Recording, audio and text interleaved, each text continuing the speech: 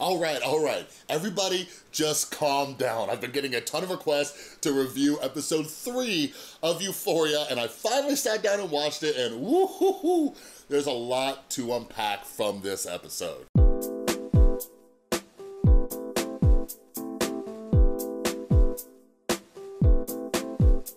What is up, everybody? This is Chris from The Rewired Soul, where we talk about the problem, but focus on the solution. And if you're new to my channel, what I try to do is take different topics from movies, TV shows, the YouTube community, and try to see what lessons we can pull from them to improve our own mental and emotional well-being.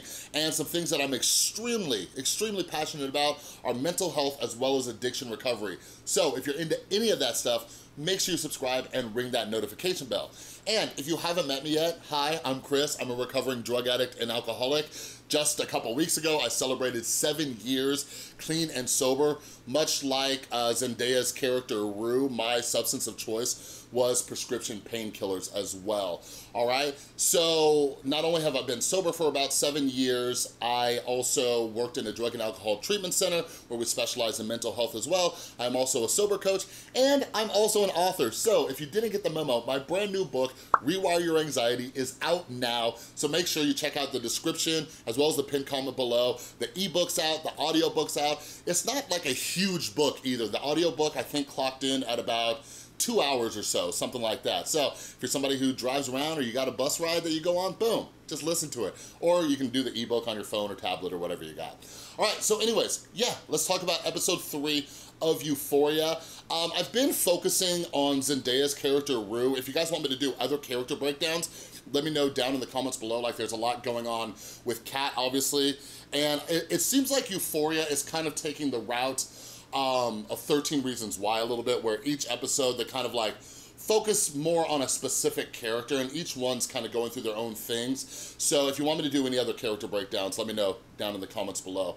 All right, but anyways, yeah, Rue, let's talk about this. So one of the first things, obviously, is that she lies about her clean time. So the first time we see her in the front of a 12-step meeting, and I giggle about that because not all meetings are like this, like rarely any meetings are like this. But anyways, she's lying about her clean time because she just did fentanyl in the last episode, right? But she has been clean for about 2 weeks. But it's common for people to lie about their clean time. We call that taking a dirty chip, all right?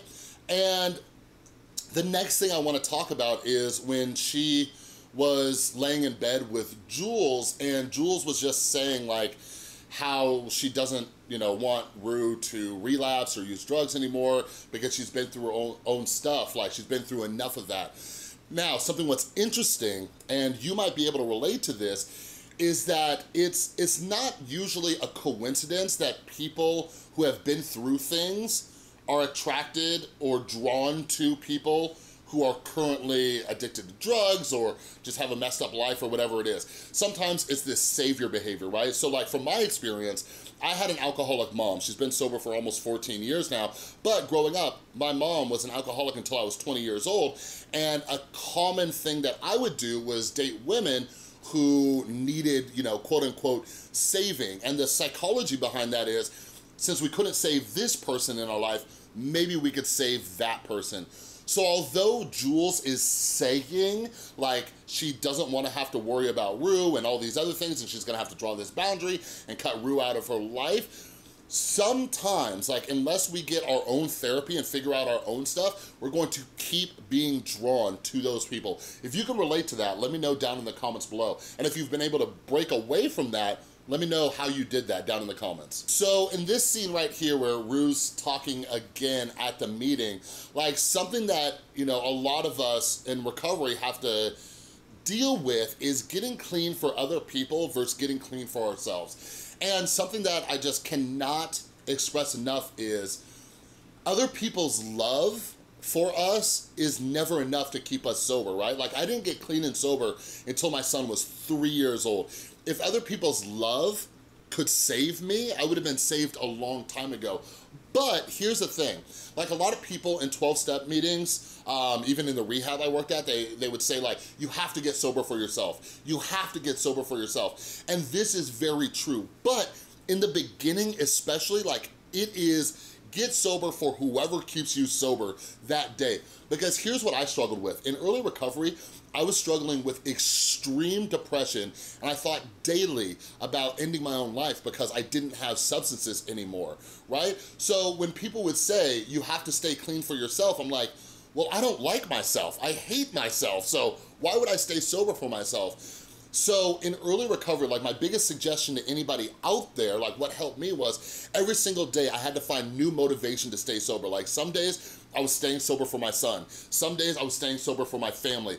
Some days I was staying sober for the people in my life who I met in recovery, because not only were they helping me stay clean, but in turn I was helping them stay clean. So it took a while, but throughout this recovery journey, and when I started putting in the work, which we're gonna talk a lot about in a second, I started to learn how to love myself. And today, but this has been years now, I started wanting to stay clean for myself. I started waking up each day excited for the day. Like, I stay clean because I want to stay clean, regardless of anybody else. Like, something I was taught was, one of the things about staying clean for other people is we never know what's gonna happen with other people. For example, I've seen people come into treatment for their wife, right? And then they get out of treatment and their wife leaves them, and then they relapse. You see what I'm saying? So that's why it is not really a good idea to always just stay clean for other people. Like, the last thing I'll say on that, something I was taught a long time ago,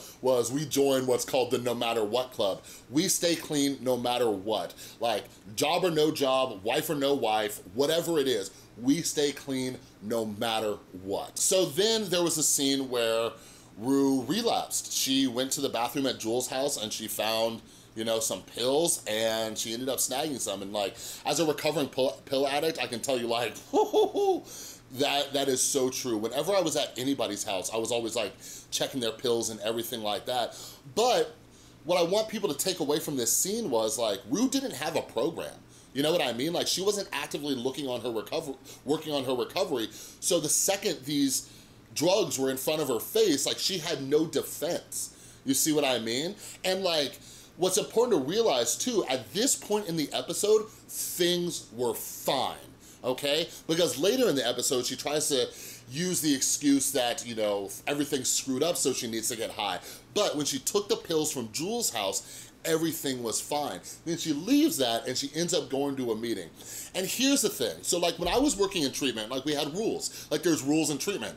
Number one rule, don't bring drugs into treatment. But anyways, there were other rules, like not to have your cell phone in groups and things like that. And like, the clients would always, like, you know, sneak their cell phones in their pockets and everything.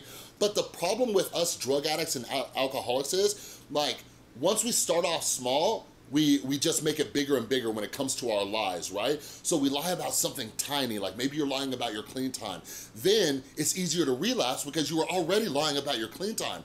You see what I mean? So that's why one of the foundations of staying clean and sober is honesty. Like, we just have to start being honest. Like, something I heard a long time ago, which is very true for many of us in recovery, is we're only as sick as our secrets, right? And here's the thing, you don't have to dance with everybody. Like, if you do not feel comfortable telling an entire group of people everything that you've done or you're going through, like, find one person. You don't gotta dance with everybody, you gotta dance with somebody. But then came out my dude Ali, all right? So after she leaves that meeting, that dude Ali calls her out and he seems like he's got some time and everything like that, and he starts getting up in her head. And that is one of the reasons why you go to meetings. We need other drug addicts and alcoholics to call us out on our crap.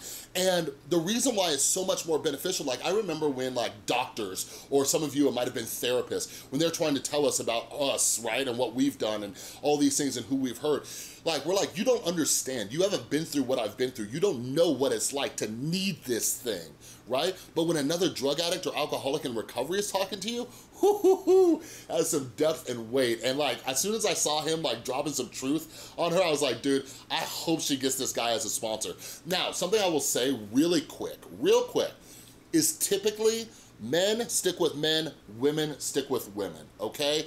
There are some different times where it's all right to have a male sponsor if you're a female, or a female sponsor if you're a male, but it's not suggested, because usually early in recovery, like there's a lot of sexual feelings and we're just trying to find somebody to get our rocks off. So people like try to make an excuse like, oh, I just want that hot chick to be my sponsor because she seems like she has some good recovery. And it's like, nah, man, your motives are screwed up, right? But anyways, if you want me to do a more in-depth video on that, let me know down in the comments below. So anyways, the most powerful scene in this episode was when Zendaya's character Rue went to Fez to go get some drugs after, you know, she had that uncomfortable conversation with Jules, and that's part of what recovery is about, is talking about your feelings and going through these things, right? But then she, you know, kissed Jules and she freaked out, she left, and she went to Fez to go get drugs, and she's banging on the door. And Fez said no. He's like, I'm not gonna help you kill yourself anymore. And that's when Rue snapped, and I could feel it. Like, it reminded me so much of myself, right? Like, when we're fiending, when we want the drugs, we will say the most terrible, awful things to get what we want. And like Rue is sitting there screaming at Fez, saying that she's gonna hate him until the day she dies. And then she starts blaming him for it. And thank God Fez stood his ground and set that boundary, right? Because I can relate to that so much. When I got sober 7 years ago, and my family was having an intervention, like, it is just, I still get chills just thinking about it, because it was just such an awful but great day too, because it's what led to my sobriety. But my family was there, and the whole time I was screaming at my mom. I was screaming at my mom in front of my dad and my cousins, and I think like my aunt was there too. And I was yelling at her, I'm like, this is your fault. You're the reason I'm this way, right? Like, if you hadn't been an alcoholic for most of my life, I wouldn't have become screwed up. And now you want me to get better, even though you're the one who caused this, right? And I'm blaming it all on her, right? And here's something that all of us have to figure out. And like, I don't care if you're an addict trying to get clean or stay clean or whatever it is, like, this is for everybody in our mental health as we move forward and let go of the past. Like, although something in our past might have contributed to the way we are today, we can't keep using that as an excuse. Like, who was I to blame my mother for my addiction when I'm in turn doing the same thing to my son? You see what I mean? Like, we have to start taking responsibility. While somebody might have contributed in the beginning, it is now our responsibility to get better. Like, for example, like, my childhood was traumatic, but it's my responsibility to work 12-step programs, to go to therapy, to meditate, to do all these things. That is mine. Nobody has to get better for me. I have to get better. I have to put in the work, all right? But anyways, like, yeah, that was a really, really powerful scene right there. But yeah, let me know your thoughts about this episode. If there's anything I missed or you want me to dive deeper into, or other character breakdowns, let me know down in the comments below. And by the way, don't forget, Rewire Your Anxiety is available now. Go check it out. It is hopefully helping a lot of people. I've had some good reviews so far, but I really, really think there's a lot of practical solutions in there for anybody who struggles with anxiety. If you know somebody who struggles with anxiety, shoot them the link. Say, yo, check this book out. This guy's pretty cool. All right, but that's all I got for this video. If you like this video, please give it a thumbs up. If you're new, make sure you subscribe and ring that notification bell, because I make a ton of videos. And a huge, huge thank you to everybody supporting the channel over on Patreon. You're all amazing. And all of you wonderful patrons out there, I just put up the links because you all get free copies of Rewire Your Anxiety. So go check it out. All right, thanks again so much for watching. I'll see you next time.